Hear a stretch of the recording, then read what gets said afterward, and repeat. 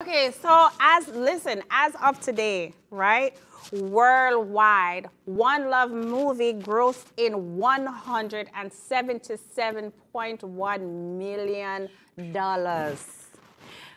How does that feel to be part of such a legacy? Because we've waited so long for this movie to come out, and you're a part of it. You touched the fabric. What was that like?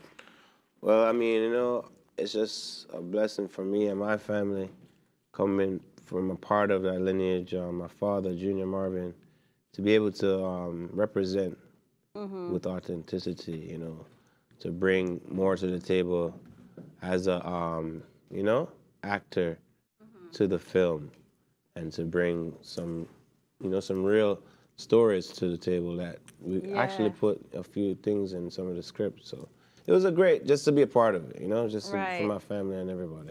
And then to film it back home.